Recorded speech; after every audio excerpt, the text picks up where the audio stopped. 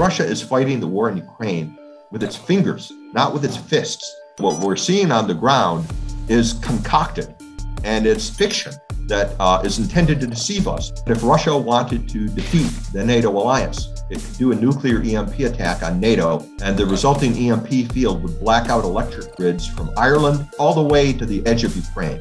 NATO would in effect be paralyzed by that one blow. Would the United States put itself at risk to save NATO Europe? Do the Russians really believe that we would do that? The Russians know that you can certainly win a nuclear war, and I think they're calling our bluff right now.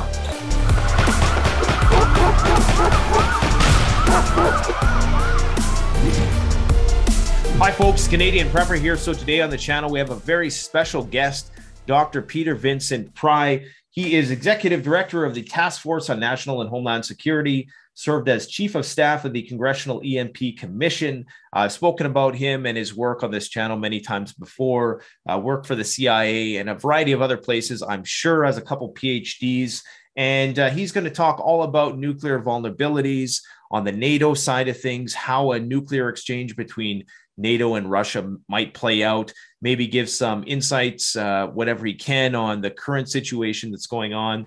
And while we have people here, I know some people have a short attention span. So I think it's very important that you guys stick around for this talk, because Dr. Pry is going to talk about a fundamental belief that we as Westerners have, which is basically that our perception of nuclear weapons is one of nuclear deterrence.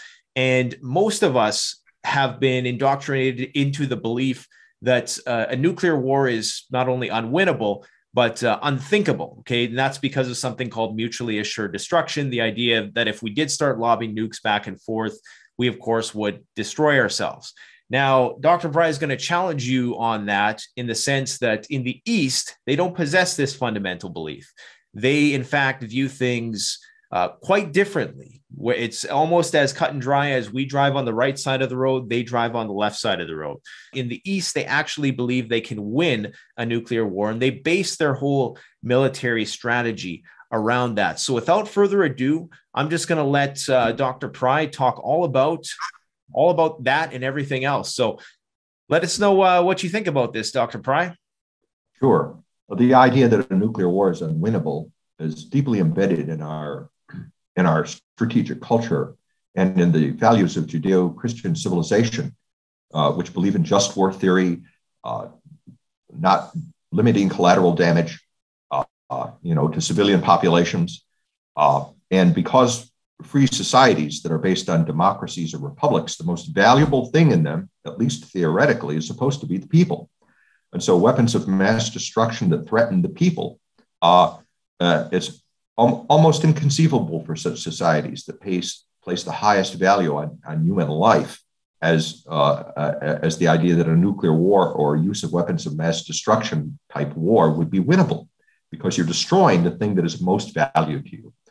But the strategic cultures of authoritarian and totalitarian states that don't place their highest value on the lives of the people, but place their highest values on, for example, in ideology, or place their and on the elites that run that society and who are the ideological spearheads of that society, whether it's a belief in the great Russian nationalism or a belief in communism, or a belief in the semi-divine status of Kim Jong-un of North Korea, or a belief in radical Islam. If that is your highest value and people are just a means to that end, then you can conceive of victory in a circumstance where you've lost millions of lives in a conflict if you achieve your political, geostrategic, ideological goals. You can see this, for example, in the Soviet victory in World War II, where they lost 30 million lives, not casualties, but 30 million dead. In fact, conquering the very area that they have invaded today in Ukraine. They're called the Bloodlands. The area from Ukraine into Eastern Europe, the Bloodlands, where 30 million Soviet soldiers died. And that's considered a great victory, even though it cost them 30 million lives. In the West, we have never made such sacrifice, lost such a large proportion of our population. The United States loss in World War II was a few 100,000 people, nothing like 30 million people. And we probably wouldn't have considered it a victory if we had to pay such an awful cost. Now, we have very different strategic cultures. You have to remember that, particularly here in North America. I think for Canadians and for in the United States, both, we've had a long history where we've been isolated from the wars of Europe and Asia by the Atlantic and Pacific Oceans. The only really big war that we've had here in the United States was the American Civil War, the bloodiest war we've ever fought. 750,000 people lost in that war. But for the most part, we've had a very good life here in North America. You know, our focus has been on economic prosperity, living the good life. We've gotten involved in wars overseas when we think we've had to, but we've never experienced the kind of mass destruction on our own territories that a country like Russia has, for example, that has a very different strategic culture than ours, that going back before modern times, you know, going back to the times of the Mongols and before that have been exposed to numerous invasions by other countries, have had mass destruction of their civilian population. Those that we know of, you know, beginning around 1000 AD or so, invasions by the Mongols, invasions by the Swedish Empire, invasions by Germany before it was in pre-modern times.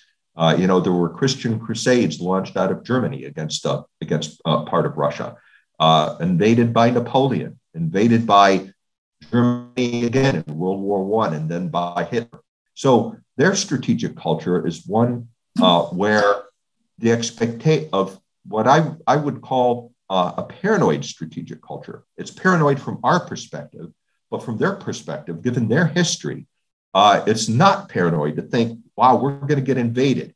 That happens very frequently, and they've got to be prepared for a massive war that's going to be fought on their territory, and a total war that's aimed at the destruction of their people.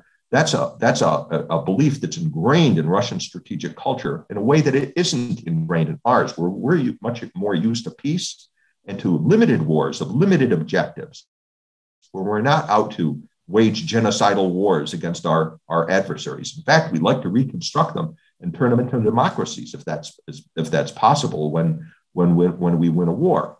And as a consequence of our belief that a nuclear war is unwinnable because it would be such a destructive thing, we have postured our strategic forces. People think that the Russian nuclear posture and our nuclear posture are the same. They're not. They're as different as night and day. It's true that both sides have intercontinental ballistic missiles and submarines and strategic bombers, but that's about where the similarity ends. Our strategic posture is positioned for transparency and for avoiding nuclear war and deterring it. So most of our weapons are not on intercontinental ballistic missiles, ICBMs, which can be launched in minutes. We've even downloaded the warheads off of our ICBMs, so every ICBM only carries a single warhead. This is a signal to Russia that we don't plan a first strike against them. Because if you were planning a first strike, you'd build up your ICBM force, you'd put multiple warheads on it so that one missile could take out many silos, many targets. But we don't do that. In fact, the ICBM force is the smallest part of our triad. We rely much more heavily on sub-launched ballistic missiles that are not equipped with intercontinental ballistic missiles. They have intermediate range missiles. So our submarines have to put to sea in order to attack Russia. And they can see when our submarines are in port. We don't keep most of them at sea. Only about a third of them are out at sea to be survivable. The most of them are at port, and our adversaries can see that. So they can see we haven't mobilized our forces to launch a surprise attack against them. And the bombers, we have more warheads on them than we have on the ICBMs too, and it takes 3 days to mobilize our bomber force. So it's something that they would see us doing. We're not postured to make a surprise attack every day. The Russians are different. They have never forgotten the many surprise attacks that they've suffered, including Operation Barbarossa, which was when Nazi Germany almost conquered the Soviet Union and almost destroyed it in a massive surprise attack. And their general staff says, we're never going to be surprised again. If there's ever another war, we're going to be the ones making the surprise attack. And they have postured their strategic forces to do that exactly. Most of their warheads are on intercontinental ballistic missiles that are ready to launch in a few minutes. Even their ballistic missile submarines carry intercontinental ballistic missiles, so they don't have to put to sea in order to attack us. They can launch right from port side and strike us, just like the land-based ICBM force. Even their ballistic missile submarines at sea, unlike us, they usually don't send their submarines into the deep oceanic areas of the Pacific and the Atlantic. They're afraid that we would use our attack submarines to surprise them and attack their ballistic missile submarines. So they protect their submarines from surprise attack by keeping them in bastion areas, this White Sea and the Sea of Okhotsk, which are heavily defended by their Navy. Underwater, they have cables across the bottom of these seas so that their submarines can clandestinely hook in to the General Staff Command and Control Network. So we can't even listen in if they're sending communications, unlocking codes, emergency action messages. They can get all of that secretly by these cables, just like all the other missile forces of Russia. They can raise the mobilization of their forces secretly. We won't see it. And then they could launch their surprise attack. The only part of the Russian strategic forces that's highly visible for us is their bomber force. The bombers, just because of the nature of bombers, they've got to be fueled up. They have to have pilots. You've got to upload the nuclear weapons. That's a very highly visible thing. But they have practiced and have exercised not mobilizing the bomber force so that we would see, the bomber force isn't mobilized. That's a clue that they're not getting ready for a surprise attack. And they would hope that we would misinterpret, the non-mobilization of bombers so that we would not raise our posture. And in effect, that's exactly where we are today. This so far has sounded like a theoretical discussion, but a couple of Sundays ago, on February 27th, the dictator of Russia, Vladimir Putin, declared a special combat alert for his strategic nuclear forces. And he went down into one of the hundreds of deep underground command and control shelters. These are huge underground facilities buried under hundreds of meters of solid granite that can accommodate, each one of them can accommodate like 30,000 Russian military and political elites. They're impervious to nuclear attack by us. It's one of the evidences that they believe you can fight and win a nuclear war, because their elites at least can survive it. But they also have massive civil defense capabilities for their civilian population too. For example, all the subways, the huge subway system in Moscow has nuclear blast doors on it. None of our subways have something like that, so that you can get the population of Moscow down into the subways, close the doors, and they would have a much better chance of surviving a nuclear attack than we would if something like that were to happen. But the last thing any adversary, whether it's the Russians or the United States, is going to attack is the cities anyway. Because the objective of a nuclear war, if you want to win it, is to disarm your adversary, to destroy his bombers, his ICBMs, his submarines in port. That's what their first strike plan would be about. And then you can hold the cities hostage and say, surrender now, or we're going to start taking out your cities one by one. That's been the Russian plan. They have never agreed with the idea of mutual assured destruction. They have encouraged us to believe in mutual assured destruction so that we will not copy their plan, a war-winning plan. They want us to just focus on nuclear deterrence. And let us hope that it is not too late, okay? Because the Biden administration has been unwilling to admit that Russia has really gone to an increased readiness level with its nuclear forces. And I think that's being done for political reasons. They don't want to compound their humiliation in Afghanistan with an even worse humiliation and have to explain to the American people, why has Ukraine policy, what's so important about Ukraine to the West that we are willing to go to the verge of a nuclear war with Russia about it? And I'm not just blaming Biden here. The chicken hawks in the Republican Party are all for jumping into Ukraine and getting us involved in a war in Ukraine. And that's because they're being encouraged, by almost all of our information about what's happening on the ground in Ukraine is coming from the Ukrainian government, which wants us to jump in and get involved in the war and help the Ukrainians win. And it's also coming from the Biden administration, because the Biden administration President Biden doesn't want the conversation to be about his throwing away of 50 years of American credibility. Our security guarantees to our allies are all based on our credibility, and that credibility is a precious thing. But he put it all on the line in Ukraine. by drawing a line in the sand and saying, Russia, don't cross that line. And Putin went across that line with tanks. Biden and his people in the White House don't want the conversation to be about that.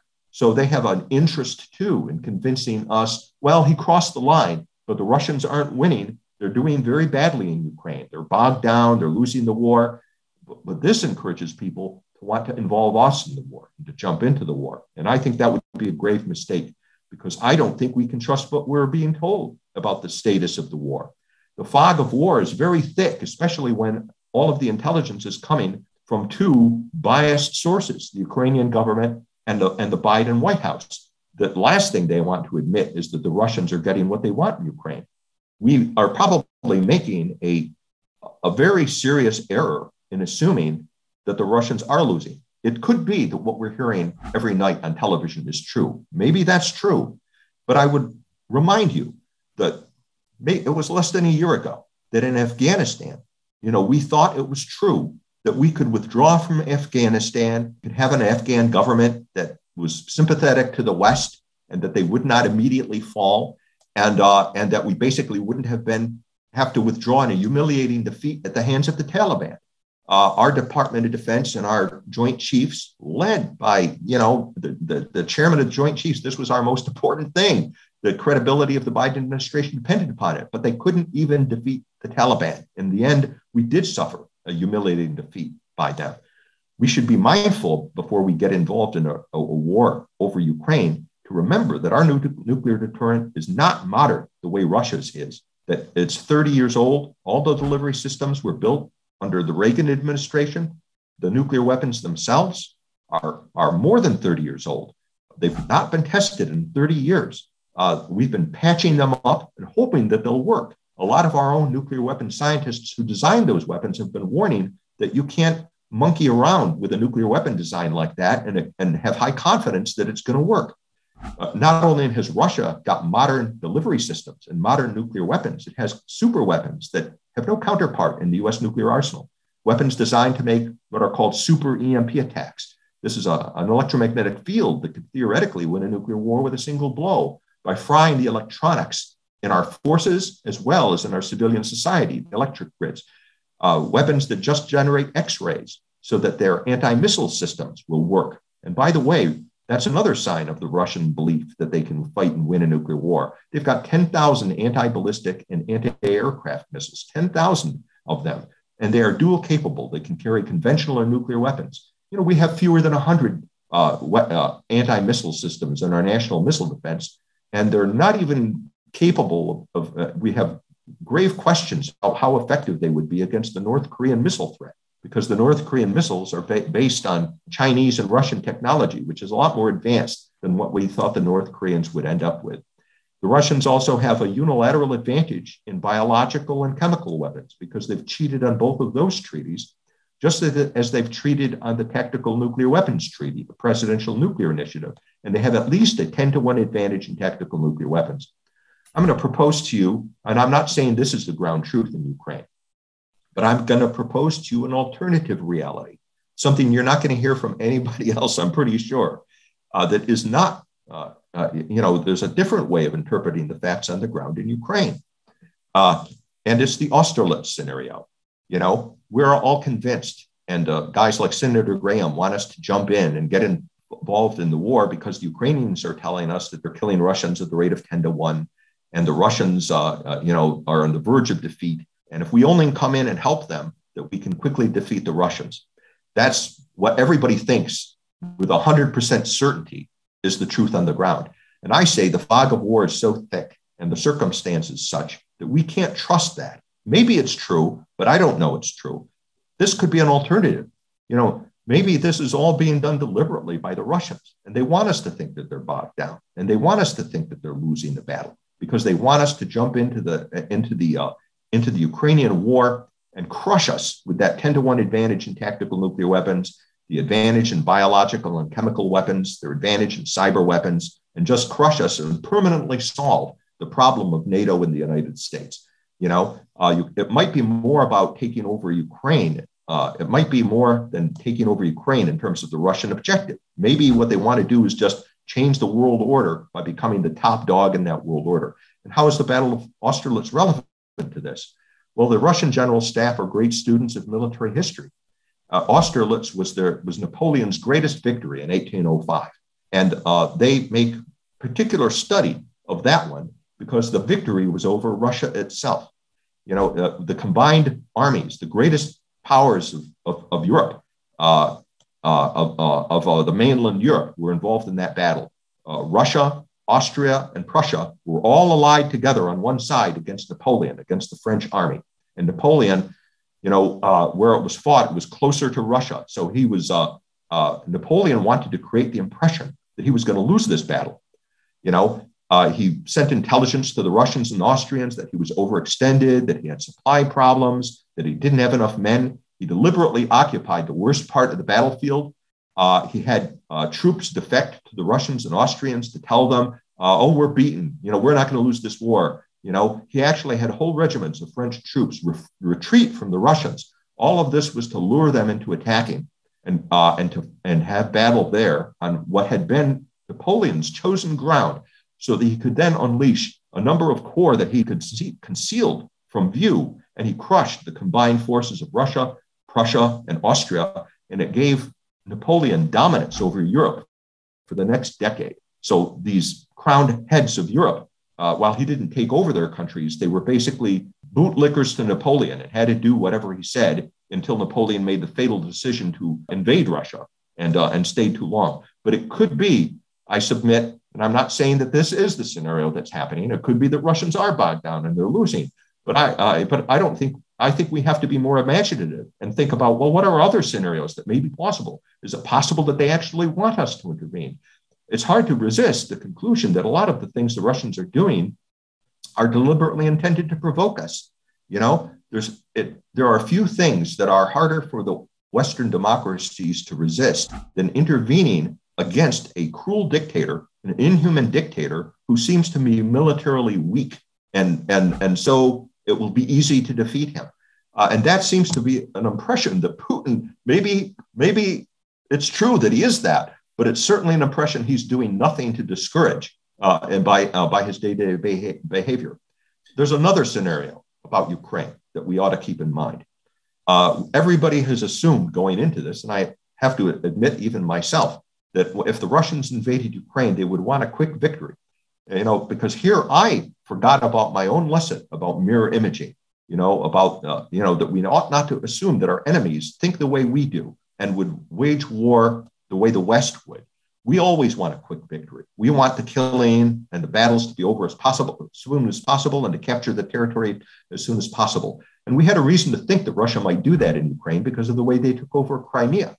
They did it in lightning speed, very little bloodshed, and it was a great victory for them. But there was another scenario going on right under our noses that we appear to have ignored. And that's what's happened to Luhansk and the battle, the long siege war that's been going on in eastern Ukraine. That's been going on for 8 years. The Russians at any time could have ended that war. They could have decisively taken over that area, but they haven't. They deliberately wanted to have a protracted war in that area. Maybe what Putin wants is to permanently have a long war going on in Ukraine as long as he can do it. Something we need to remember is that chaos is in the national interests of Russia. It dries up oil prices. Their second most important industry is armaments. When the world thinks it's always on the verge of World War III, people are much more interested in buying arms. And so that's going to help the Russian arms industry. Here's another scenario. And several of these scenarios, by the way, can be simultaneously true. Another scenario is the Spanish Civil War. Before Nazi Germany launched World War II, they wanted to make sure that their new weapons and tactics, the blitzkrieg that enabled them to almost win World War II, they wanted to make sure it would work.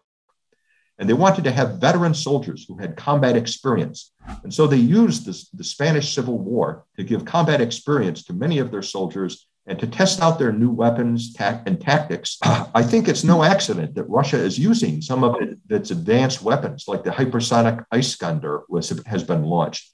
I'm pretty sure that they didn't do that just to destroy a building. I think the reason they're doing that is to test out their new weapon systems, to give experience to their troops in launching these systems, to give experience to their ground troops and to their general staffs. And well, here's how you actually fight a real war. A veteran soldier who's got combat experience, who's been blooded, is worth 2 or 3 soldiers who are green and who have never been exposed to combat. And I think that that's one of the things Putin wants out of this war, whether he's losing or not. He's going to value very highly the experience that his general staff and that his ground troops have gotten out of Ukraine. So these are all alternative theories to the one that is the only one that we're hearing on television every day. The one that has the happy face on it for us is that, the Russians are on the verge of defeat and we can jump in there and help the Ukrainians achieve a quick victory. Please be aware. There are at least several alternative theories that suggest that if we do that, we're going to be handed another Afghanistan, another Iraq, another Syria, another Libya, another military disaster, except this one won't be a small one. This one it could destroy NATO and it could destroy the United States and it could change the balance of power in the world if we're wrong about this assessment that we're hearing every day on television. Yeah. And it's interesting you say that theory, because I've heard that, and I don't know if this is true, like you say, the fog of war, but that a lot of the newer weapon systems aren't actually being used in Ukraine yet, like the newer jets, like the I think it's the Su-35, or is it the 42, one of their most advanced fighter jets. A lot of their Air Force hasn't been deployed. They're only, as of recent, using hypersonic weapons. And it does appear like a lot of that is, like you say, a potential testing ground for these things. So your first theory that you propose of them trying to bait NATO into a fight and appearing weak when they're in fact strong would make a lot of sense, in light of that, because, we're not seeing a lot of their more advanced weaponry that they could bring to bear being used. At least we're not seeing it. Sure. And to expand upon the points that you and I have both made, the Russia only mobilized 200,000 troops to invade Ukraine. They have a standing army of 1 million men. Only 75% of that 200,000 has actually gone into Ukraine. They have 2,000 aircraft in their Air Force, and they haven't unleashed the Air Force, really. Ukraine has got 70 modern aircraft. All these air victories that they're achieving are with 70 aircraft. The Armata, their new Armata tank hasn't been sent in. Their older model tanks they've sent in to fight you. They've got 20,000 tanks, by the way. And Russia is fighting the war in Ukraine with its fingers, not with its fists. It has vast conventional military potential that has not been unleashed in Ukraine. And on these things too make me suspicious that what we're seeing on the ground is concocted, and it's a fiction that is intended to deceive us and maybe lure us into the war. I could be wrong about that. I hope I'm wrong about that. I hope the Ukrainians are really doing as well as they're telling us they're doing.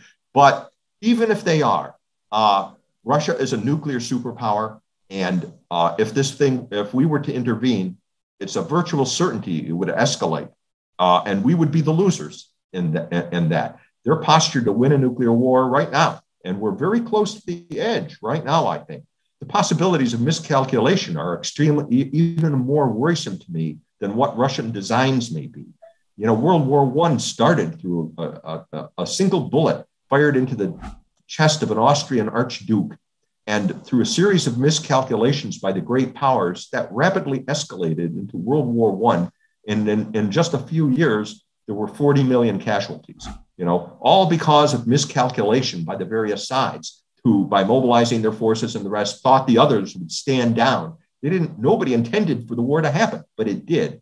Nobody intends for a nuclear war to happen, or a cyber or an EMP war to happen out of this thing. Or maybe the Russians do intend it to happen. On our side, nobody wants that to happen. But the possibility of it happening through accident, through miscalculation, when the superpowers confront each other, is extremely high.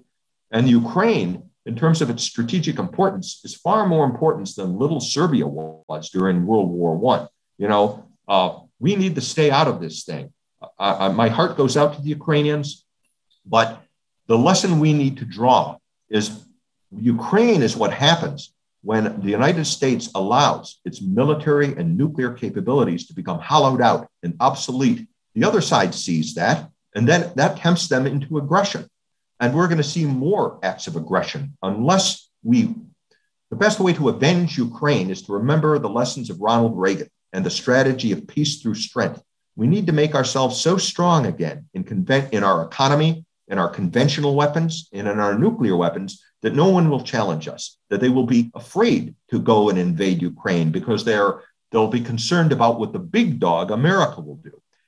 So I wanted to ask you, you talked briefly about the super EMP weapons, and this is something which has been a bit elusive for me in terms of understanding the mechanics of how that would actually work. I've heard you talk before about weapons that could be deployed that are very similar in their effect of EMP weapons minus the radioactive fallout and stuff like that. Could you maybe just talk a bit more about those types of that type of equipment and how it might actually be used in Europe if, push came to shove?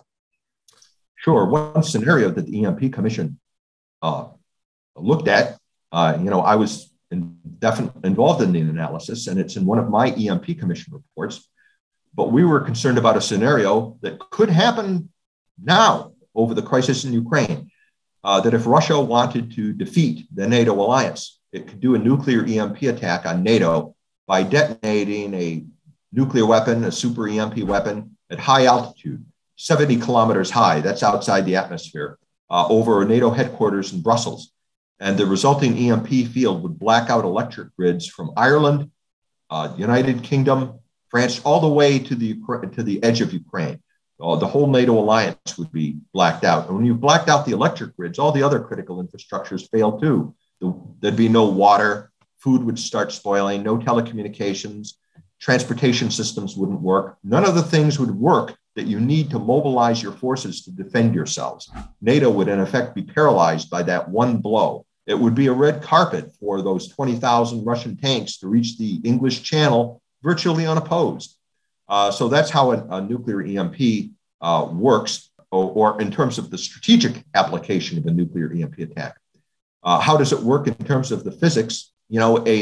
An EMP attack, an EMP is like a super energetic radio wave, and it's got so much energy in it that it'll fry electronics. So the electronics will be destroyed across the area that the EMP field is exposing. And in this case that I just described, the EMP field would reach from eastern Poland all the way to Ireland with an EMP attack like that. You could do an EMP attack over North America that would do the same thing. At an altitude of 300 kilometers, the field would cover most of Canada, all 48 contiguous United States, and a good chunk of Mexico. And not only would our civilian unprotected systems be destroyed by the super EMP, but our military systems as well, because they're not hardened that high. During the Cold War, we only hardened them to 50,000 volts per meter, which is a very high level. I mean, imagine that, 50,000 volts per meter, but a super EMP weapon can make 100,000 or 200,000 volts per meter. Imagine if you had most of the things in our electronic society operate on 120 volts or less. Imagine if you had a plug in your house that could generate 100,000 volts. I mean, what do you think would happen if you plugged anything into that outlet? Obviously, it would be destroyed. And so, in effect, that's what you're doing when you put an EMP field down over a whole continent. Everything that's got electronics. Not everything would be destroyed necessarily. A lot of things, even most things, might survive, but so much would be destroyed that it would all come grinding to a halt. It doesn't take much to stop an electronic civilization and to kill it. It's like the body. You don't have to destroy every organ in the body to kill a person. If you destroy enough, a few percentage, but much stuff would be destroyed. Probably be much more than a few percentage than by a super EMP weapon. So automobiles stop, airplanes fall out of the sky, that sort of thing. So don't you think, though, that if they were to deploy such a weapon, and I guess this is where I'd like to get more insight about the non-nuclear EMP weapons, because don't you think if they were to deploy such a thing, that would basically bring the full force of NATO into the war, like with the US in terms of their nuclear arsenal? Like, wouldn't that prompt a nuclear response from the US? Well, our nuclear weapons have to work. even the nuclear weapons, the electronics in the delivery systems, the bombers, the ICBMs, the ballistic missile submarines, these are vastly complicated electronic machines. And they're only hardened to 50,000 volts per meter. Their electronics are going to be vulnerable too. And we might not even know who attacked us. The first thing that gets taken out by an EMP are the satellites and the ballistic missile early warning radars. The EMP travels at the speed of light. In order for us to know who attacked us, those things have to survive. And then you have to have the retaliatory capability. The whole point of doing an EMP would be to deny your adversary his retaliatory capability by destroying it. And I had Dr. Arthur Bradley on here, and we talked about your paper that you had written about the potential use for an EMP weapon in Europe. And he said that one of the things that he wasn't quite in agreement with was he thought that would immediately prompt a nuclear response from the United States. So you don't think so? Like, obviously on continental Europe, those systems might be fried, potentially the ones that aren't hardened. But what about, like, what would the U.S. response to that be? Like, would they start launching nukes at Moscow, or would there be like some deniability there? Like, because I think he even said that they would be able to see right when the nuke went up into space. Is that true? Or well, the United States would be able to see when the single missile went up into space. I guess not. Either them or their command and control in Europe would be able to see that if they launched this EMP weapon, like right when they launched it, that we would detect it. Europe doesn't have the large phased array ballistic missile early warning radars that we do, and they're not aimed over the continent of Europe.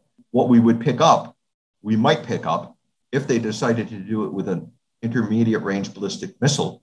We might pick up the launch of that single missile, but a lot of missiles are being launched from Russia.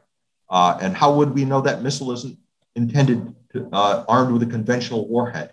Or even if it's armed with a nuclear warhead, how do we know it's not going to go to the ground to attack an airbase or something like that? Our satellites and the North American air defense array is oriented for missiles coming over the North Pole to attack the United States, not chiefly Europe.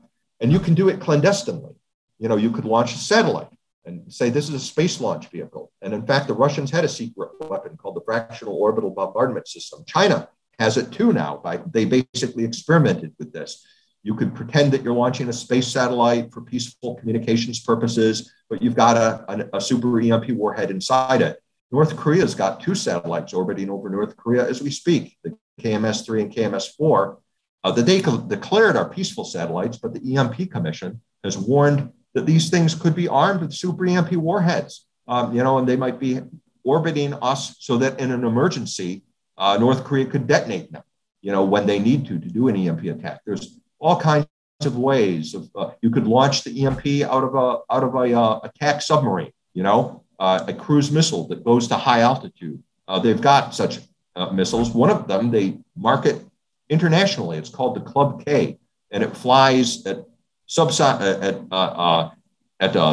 speeds for a long period of time, close to the water. But then at the last minute, it can go up to high altitude, high enough to do an EMP attack at supersonic speeds. So they have many platforms, many different ways of doing it that don't involve ICBMs, that would be detectable by radar, ballistic missiles by us. And that is the question that your friend has said, and that is the usual answer. That's what a lot of people have an inherent faith in is, well, surely if Russia made a nuclear attack on European NATO, the United States is going to respond, and that's what's going to deter it.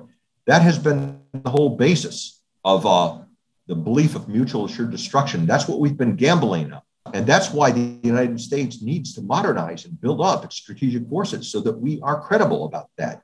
It doesn't help deterrence when President Biden meets in Geneva with Putin and says a nuclear war cannot be won and must never be fought. That reassures the Russians and Chinese and North Koreans that that's what we believe, okay? But they need to be convinced that we are willing to use nuclear weapons to come to the defense of our friends. That's a huge assumption. would the United States put itself at risk, to save NATO Europe? That's the promise. That's what everybody assumes. But when it really comes down to it, do the Russians really believe that we would do that? I don't think they're impressed with our behavior in Ukraine. I mean, maybe that's why Lindsey Graham and others want us to go in. Right now, American policy in Ukraine is to fight to the death of the last brave Ukrainian and apply economic sanctions against Russia as if that's really doing something. How many times have we applied economic sanctions and they've done nothing? We've done it against Iran, against North Korea, against China.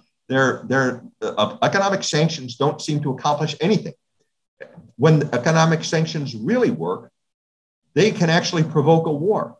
That's why Japan attacked Pearl Harbor, because FDR wanted them to stop attacking China. And so he imposed an oil sanction on Japan. And they had to make a choice. Do we surrender to the economic sanctions from the degenerate Americans who are not willing to fight us? Or do we launch Pearl Harbor and take over, establish our Southeast Asia co-prosperity sphere, invading the Philippines, invading Southeast Asia, and achieve our dream of a Japanese Pacific Empire? They chose most military dictatorships only respect military strength. And that's what the Japanese did. So, what we're doing here in Ukraine isn't building up our credibility that we're willing to take existential risks in order to save our friends. Yeah, you bring up such a great point that I don't think a lot of, and it goes back to that fundamental belief about mutually assured destruction, is we take for granted this notion that, we're suddenly going to jump in, and just because Russia uses a nuke over there, that we're suddenly going to jump in and be the saviors and put our own existence at risk. But, perhaps our military generals, aren't going to play that game, and maybe Russia knows it, and they're going to call the bluff, as you say. Exactly. I think they're calling the bluff now.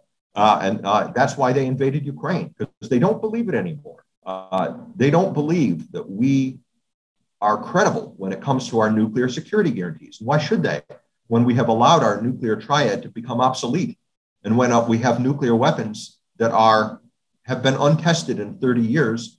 Congress accepts every year, the national laboratories every year, they certify the nuclear weapons still work, even though we haven't tested them and even though we're patching them together. But do the Russians and Chinese believe that? They've been testing their nuclear weapons. The State Department admitted last year that they've been violating the Comprehensive Test Ban Treaty for 30 years, and they've been doing low-yield tests of their nuclear weapons, so they can have confidence their nuclear inventory is going to work. Everything out of our mouths and everything we do would lead our adversaries to think that we don't take nuclear deterrence seriously anymore. And I think they're calling our bluff right now. I'm almost reluctant to say this because this is a Canadian audience, all right? We're mostly actually an American audience, believe it or not. Okay, but as an advocate of national interest, of America first and a national interest, if I were advising a president and Russia started a nuclear war in NATO, I'd say, I don't think I would advise the president to put America at risk to save the NATO member states who have basically not done their job to maintain their militaries at a sufficient level of strength to deter the Russians. That's been a long complaint from us. I mean, they have allowed their military strength to so deteriorate that they've become tempting. I mean, I think one of the other reasons Russia has been willing to invade Ukraine is that they know NATO is militarily hollow. I mean, do you know that, there was a time during the Cold War when Germany, had a couple of thousand main battle tanks. Germany has 250 main battle tanks today. But we had 5,000 main battle tanks in Germany during the Cold War. Obama took them all out. There were 0 main battle tanks, US main battle tanks in Europe under Obama. Trump started putting some back in, but we only have 100 main battle tanks in Germany today. One of the reasons the Ukrainians are doing so well is the Ukraine has as many main battle tanks as the United Kingdom, France, Germany, and the Benelux countries combined.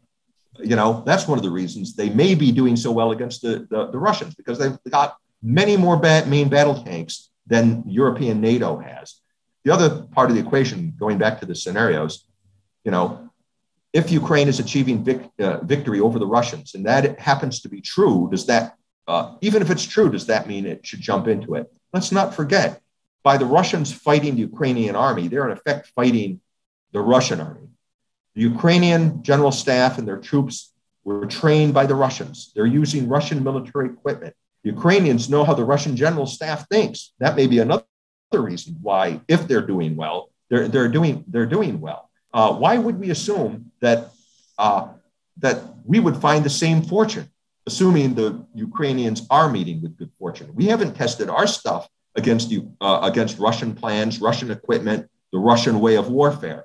We might be very surprised to discover that our hollowed out militaries in European NATO don't do well on the Ukrainian battlefield. We can't even do it, by the way. NATO has never exercised projecting large numbers of general purpose forces into Eastern Europe.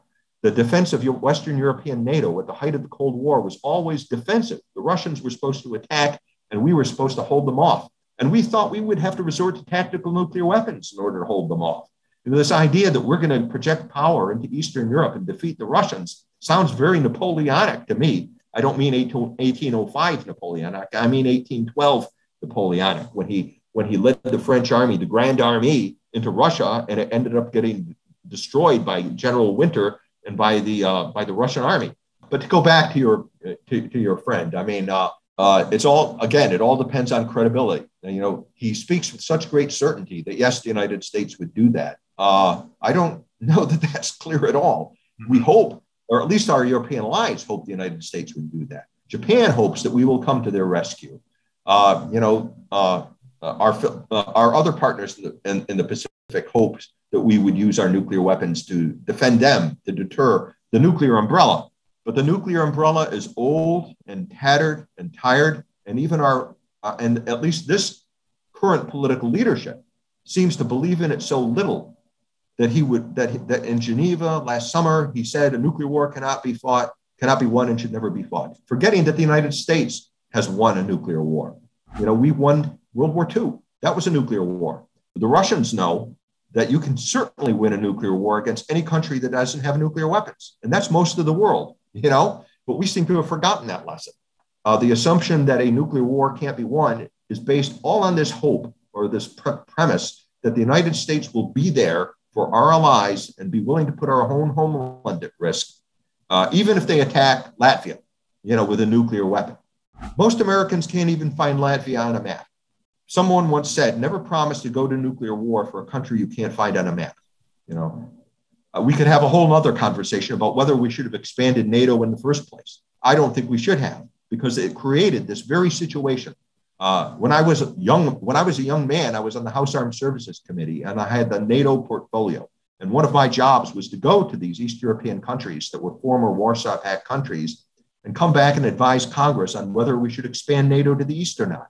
And I said we shouldn't. These countries are really not capable of defending themselves. Their economies are weak. They're going to be dependent. We can't defend them. We can't project power. The only way we can defend them is with our nuclear deterrent. So we are going to basically be giving a promissory note to countries like Estonia and Latvia and Lithuania, Slovakia, the Czech Republic, all these former Warsaw Pact member states, a promissory note that we're going to go to nuclear war to defend their sovereignty. As a footnote to the Ukraine war, by the way, one of the main reasons Russia has invaded Ukraine is because it believed that Ukraine was going to become a member of NATO. And that even if we didn't officially make Ukraine a member of NATO, that it had in effect was becoming a de facto member of NATO. Aren't we behaving exactly as if that's true? And isn't our behavior and this warmongering that's going on playing right in to the paranoid views of the Russian general staff and a lot of the Russian people that, look, Putin was right. We were planning to make Ukraine a member of NATO, and we're behaving just as if they're really a member of NATO. My heart bleeds for the Ukrainians, but the survival of our own nations come first. The lesson we need to draw from this is that we can't afford to be militarily weak anymore. We've got to rebuild our strength. had we maintained that military strength and pursued the peace through strength strategy, maybe Russia would have remained contained and Ukraine not become a victim.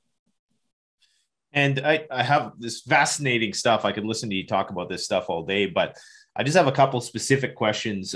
One is with respect to the ICBMs and the submarines. I had a couple commenters on a recent video say that there is ICBMs on the submarines. I just want to know if you can maybe comment a bit about that. Could you just explain in more detail what the capabilities of the submarines is? Because for everybody, for most people, that's the big one of the triad, and that's our primary tools in the arsenal. Now, if you're saying that that is limited in its capability, and maybe you could talk about how many submarines are on patrol at any given time to the best of your ability, of course. The Ohio-class submarines that we have now that were built during the Reagan administration are armed with the Trident missile. This is a sub-launch ballistic missile. It's not an intercontinental ballistic missile. It's an intermediate range ballistic missile. The Trident can't reach Russia from its port. It can't launch from port, and we don't even have command and control arrangements at our port facilities to launch those missiles because they don't have the range. They have to go to the mid-Atlantic or mid-Pacific to their patrol areas to be able to reach Russia. Most of our submarines are not at sea. It used to be during the height of the Cold War that about half of them would be at port and then about half of them at sea. But because the Trident has become so aged, we've reduced the operational tempo of the Trident ballistic missile submarines so that only about a third of them are at sea at any time. We have a fleet of about 14 Trident Ohio-class ballistic missile submarines. Most of them are at port. We only have about 4 of them at sea at any time, 2 in the Atlantic and 2 in the Pacific. So they're basically, all those submarines are sitting ducks. The ballistic missile submarines at port would be destroyed in a surprise attack. Our strategic bombers that take 3 days to mobilize would be destroyed in a surprise attack. If they could beat us to the draw, they can destroy our ICBMs in their silos. One of the purposes of an EMP attack would be to paralyze our command and control system so that we would not be able to rapidly launch our silo-based ICBMs. And that would give the Russians the opportunity, the capability to destroy those ICBMs, the Minuteman, in their silos. And it would also get a system kill of our ballistic missile submarines that are on patrol at sea. Because our ballistic missile submarines do not carry unlocking codes. They have to get an emergency action message from the president, which includes unlocking codes, so that we could then unlock the weapons and the missiles so they could be fired. If you fail to get the emergency action message, the submarines are useless. And that is another reason for doing the EMP attack, because it will destroy the command and control arrangements that are necessary to utilize the submarines on patrol at sea. This is not the case with the Russians. And I was trying to contrast this in my earlier talk because the Russians do have ICBMs on their submarines. They have a range to reach the United States right from port. This is because they're such big believers in surprise attack. If we launch a surprise attack, not only can they launch their ICBMs, but they're going to launch those ICBMs at port. And if they want to launch a surprise attack, they can do it with their ICBMs, with their ballistic missile submarines at port, and with the ballistic missile submarines at sea, because they have these undersea cables where they can hook in to get emergency action messages secretly. So that's a huge difference between our strategic posture and theirs. As I said at the beginning, our strategic posture and the Russian strategic posture is as different as night and day. Our strategic forces are designed for transparency and for deterrence and what's called crisis stability, so that the other side doesn't start getting suspicious that we're going to make a surprise attack against them in the middle of a crisis like the Ukraine war. The Russian strategic posture is designed for fighting a war, for winning a war, and to do so by achieving a surprise attack. That's why they have put most of their eggs, almost all their nuclear weapons, on intercontinental ballistic missiles, both in silos, mobile ICBMs, and their sea-based deterrent, things that can be launched in a few minutes with very little warning. And what about aircraft carriers? Do they have any capability to project nuclear? They used to. We used to have tactical nuclear weapons on our aircraft carriers and on our attack submarines. Not the ballistic missile submarines, but the attack submarines. They would have slickums on them, sub-launch cruise missiles that would have tactical nuclear warheads. But we took all of that away during the Cold War. In fact, the United States unilaterally dismantled, under the Presidential Nuclear Initiative, President Bush, the first President Bush, arrived at an agreement with President Yeltsin, that we were going to get rid of tactical nuclear weapons. Both sides were supposed to dismantle their tactical nuclear weapons. This was during the last year of the Bush administration. And we did. We got rid of almost all of our tactical nuclear weapons, including those that were deployed on aircraft carriers and submarines. Today, we only have about 180 tactical nuclear weapons left. We stopped dismantling them when the State Department finally admitted that the Russians were cheating on the Presidential Nuclear Initiative. They did not follow our example, and they did dismantle about 75% of their tactical nuclear weapons, maybe. We can't independently verify that. Right. But they themselves have said that they've dismantled 75%. But that still leaves them potentially with at least 2,000. We know they have at least 2,000 tactical nuclear weapons versus fewer than 200 for us. And they may have as many as 8,000 tactical nuclear weapons. And most of their tactical nuclear weapons are new generation nuclear weapons designed to produce no radioactive fallout, designed for very low yields or selectable yields. So you could do anything from blowing up a bridge to blasting a whole, division of tanks with that same weapon, for special effects like EMP effects on the battlefield, EMP effects for anti-aircraft purposes, X-rays for anti-missile purposes. We don't have anything like that in our inventory. They even probably have air-to-air nuclear missiles, to compensate for our technological advantages in our aircraft. Nuclear artillery, I wouldn't be surprised if their tanks have got nuclear rounds in them so that they can win a tank battle. One tank could win a tank battle, perhaps against a whole company of our best tanks.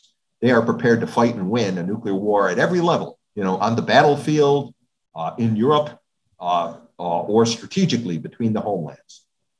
And maybe just in closing, because I know you have to go, but what do you think is the likelihood of, true likelihood of something like this occurring? I know the U.S. right now at least is looking at upgrading their nuclear defense system. I heard a figure of $634 billion over the next 10 years. And I don't know how, if that's credible or if that's something which has been passed yet in Congress, but what do you think the likelihood is where we're at now with what's going on in Eastern Europe of an actual, if you were to put it at a percentage, of nuclear weapons being used? And I know it's totally arbitrary, but, just to give our viewers a sense of, because we're all about preparedness here and trying to prepare for these events. And I live in Saskatchewan, which is right above the, North Dakota, Montana, that whole place where they got the ICBMs.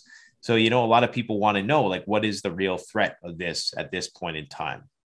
Well, we are investing. That's not an unrealistic figure, but what it's going to buy us is new submarines, new ICBMs, and new bombers in the 2030s. Okay, we're 10 years away from getting any of those systems. We're really far behind, and it's not going to get us new weapons. We're still going to be stuck with the same old weapons. We need to do a lot more than that. And I know it's going to be a big bill, but if we were keeping pace with the Russians and the Chinese all along, it wouldn't be such a big bill. We've been on a nuclear deterrence holiday for 30 years. So what can one expect at the end of the day? It's obviously going to be a big bill to catch up. That's why I recommended. I don't even know if we can catch up. We're so far behind in the technologies and the modernity of the systems. That's why I think we need to give a real high priority to strategic defensive systems, hardening our grids, hardening against both cyber and EMP, and deploying space-based missile defenses so that we can technologically leapfrog past this and change the nature of the competition. What is the likelihood of this happening? Such things are always impossible to answer. It would just be a guess.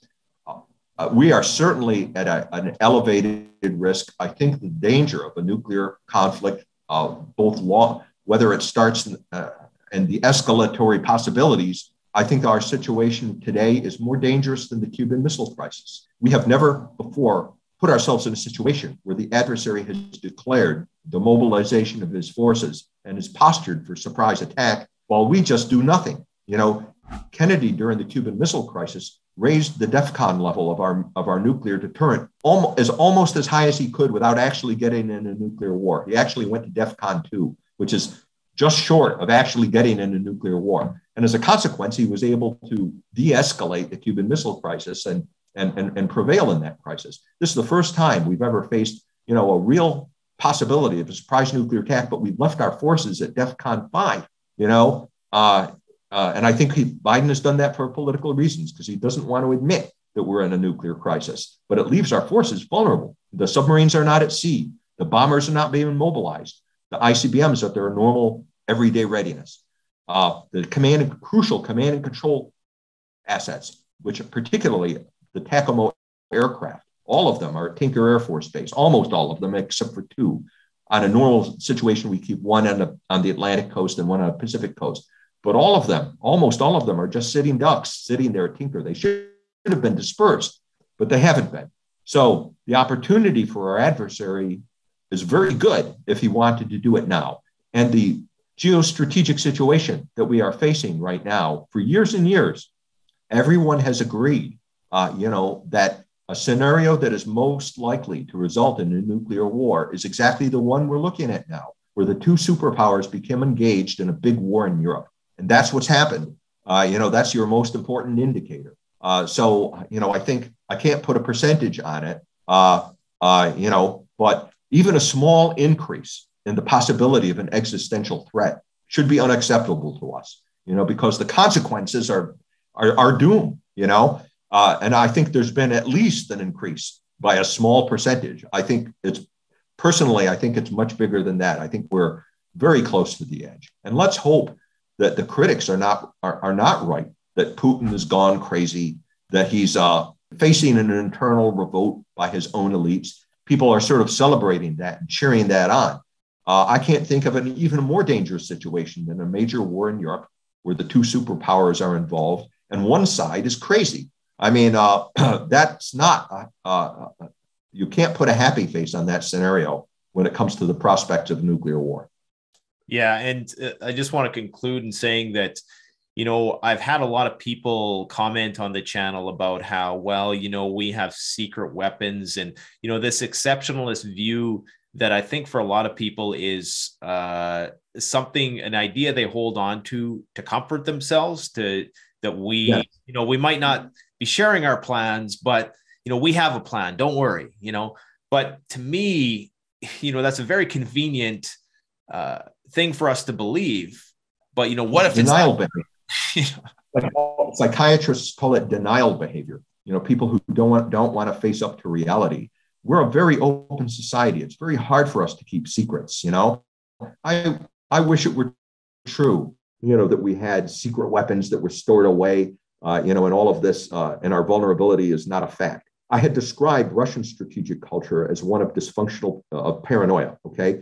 Our strategic culture, I describe as dysfunctional optimism, and that's exactly the kind of thing that you get from our strategic culture. We don't want to face up to the hard, scary facts. We would prefer to see the bright side. If there's any way of seeing a bright side, we look at that side. Oh, the Russians are being beaten in Ukraine. They're winning. That's got to be the reality. It can't be that there's some other alternative theory that isn't as positive for our side. And if there isn't a positive reality for us to, or a positive possibility for us to look to, then we invent things. We'll actually invent scenarios that don't even exist. Like, oh, well, we've got a secret weapon that's going to change everything. And so we don't have to worry about that. I can go back to living the good life and having a good time and sleep well at night, and this has gotten us into trouble in all of our wars too. Every one of these defeats that we've had since the end of World War II, including the beginning of World War II itself, has come out of a strategic culture of dysfunctional optimism where we think, if all conflicts can be negotiated away, and if they can't be negotiated away, then we can get in there and our military primacy is always going to win, and we can reconstruct the victim society, the other side, share along our own image and to share our values. And I don't know how many times we have to lose a war, to learn the lesson. We never seem to learn, and maybe it's impossible for us to learn. Maybe it's our hubris, because it's the nature of our strategic culture, which is rooted in this. But that's why we have specialists and experts who are supposed to worry about these things for us. Alas, we don't listen to them. There have been people telling us and warning us. The bomb designers, the missile designers, the Department of Defense has been warning for many years. The deterrent is getting old. It's almost at the point where it has no credibility at all anymore, and people have been ignoring them. In fact, the administration, the dysfunctional optimism is to the point of fantasy now. Because the people, the anti-nuclear activists, who are not a fringe group anymore. They are in the Biden administration. The Biden administration, an important part of their political base are anti-nuclear activists. There are important positions in the Biden administration that anti-nuclear activists have been appointed to.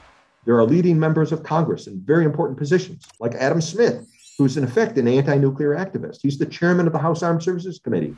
After President Biden, he's the second most important man in America to decide whether we're going to modernize our nuclear deterrent and our conventional forces, because he controls the defense budget. And Adam Smith has been for banning our ICBMs, getting rid of our strategic bombers, and cutting the ballistic missile submarine fleet in half, because he believes in minimum deterrence and mutual assured destruction. And nuclear weapons are unusable, and you can't win a nuclear war. So all we need is the bare minimum, and we'll be okay. And these people haven't given up on that. Even in the situation that we're going through now, the Biden administration has been holding off on the nuclear posture review, which could make all of this come true. All of these bad things could come true on Biden's nuclear posture review. They haven't changed their minds, despite the fact of this being on the edge of a nuclear conflict with Russia over Ukraine. So this is another example of denial behavior and what a strategic culture of dysfunctional optimists will do. Yeah, I agree. And it would appear to me that if you had something like that, you would want to put it out there that you had it as a deterrence, because that would be in line with our deterrence strategy thus far. Yeah, what's the point of it if you don't have it? Right, exactly. Yeah. Well, anyways, it's been great having you on today, and I appreciate you coming on, sharing your expertise. I hope that you would come back and join us again. I'm going to, we're going to put this out there for the community. And if they have questions, we will compile some more questions for you. And as this whole thing progresses, I'm sure, your insights are bound to change and evolve as well. So thanks a lot for coming out. Well, thank you so much for having me. I look forward to returning. Awesome. Thank you again. You take care. The best way to support this channel is to support yourself by gearing up at CanadianPreparedness.com, where you'll find high-quality survival gear at the best prices, no junk, and no gimmicks. Use discount code PREPPINGGEAR for 10% off. Don't forget, the strong survive, but the prepared thrive. Stay safe.